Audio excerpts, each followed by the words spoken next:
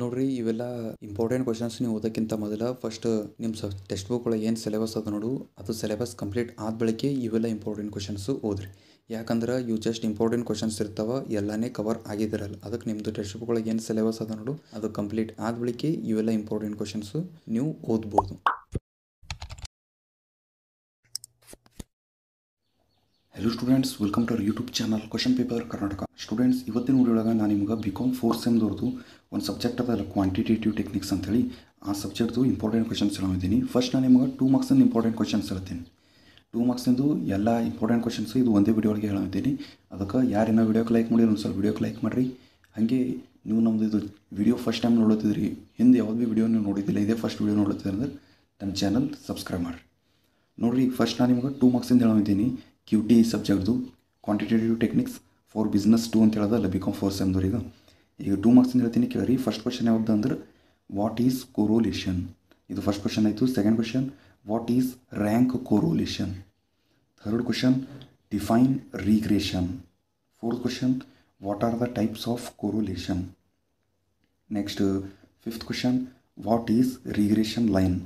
Sixth question what is index number. Seventh question, write any 2 uses of index number.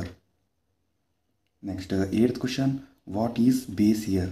9th question, what is current year. 10th question, write the formula for time reversal test. 11th question, write the formula for factor reversal test. Next, 12th question, what is price index. 13th question, what is quantity index. 14th question, what is value index. 15th question, what is consumer price index number. 16th question, what is linear programming. 17th question, what is operation research. Write the 18th question, write the general form of LPP. 19th question, what is transportation problem. 20 question, what is network analysis.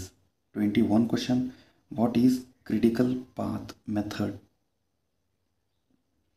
Next, 22 question, what is project management. 23 question, what is an event, mention its types. 24 question, what is successor activity. 25 question, what is slack of event. 26th question, what is present worth. 27th question, what are bills of exchange. 28th question, what is discounting technique of exchange. Next, 29th question, what is discount. 30 question, what is profit, write its formula with example. 31 question, what is loss, write its formula with example. 32 question, what is cost price. 33 question, what is selling price. 34 question, what is cash discount. 35 question, what is trade discount. 36 question, what is northwest corner rule. 37 question, what is project evaluation.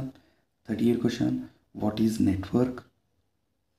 ನೋಡ್ರಿ, ಇವೆಲ್ಲ 2 ಮಾರ್ಕ್ಸಿಂದು important questions. ಅದು total 38 questions ಇದ್ದು ಈಗ ಹೇಳಿಲ್ಲ. ಈಗ next video ಒಳಗೆ ನಾನು ನಿಮ್ಗೆ 5 ಮಾರ್ಕ್ಸಿಂದ ಹೇಳ್ತೀನಿ.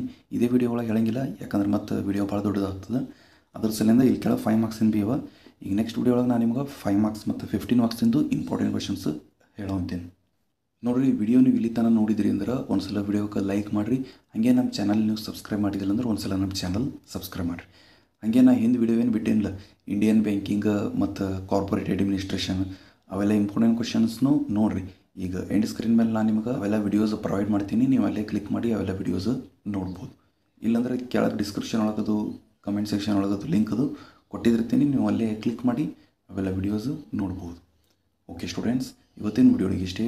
ಮುಂದಿನ ವಿಡಿಯೋ ಒಳಗೆ ನಾನು ನಿಮಗೆ ನೆಕ್ಸ್ಟ್ 5 ಮತ್ತು 15 ಮಾರ್ಕ್ಸಿಂದು ಇಂಪಾರ್ಟೆಂಟ್ ಕ್ವಶನ್ಸ್ ಹೇಳ್ತೀನಿ.